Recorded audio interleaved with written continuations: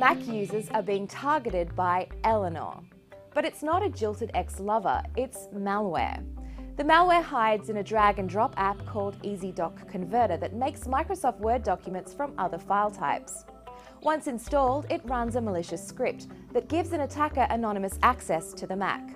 Through a web-based control panel, an attacker can access the file system, execute commands and scripts, or capture images from the webcam. Those exploits are just the tip of the iceberg. The program is targeting Intel-based Macs running Snow Leopard or later. So how can you avoid infection?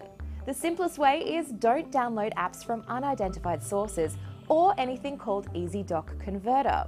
It was found on third-party download sites and not on the Mac App Store.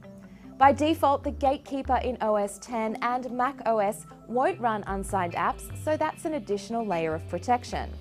It's also good practice to double-check these permissions, which you can find by going to System Preferences, Security and Privacy, and the General tab. Under Allow Apps Downloaded From, choose the Mac App Store or Mac App Store and Identified Developers. If you think you may already be infected or already downloaded EasyDoc Converter, use anti-malware software like Malwarebytes to remove it.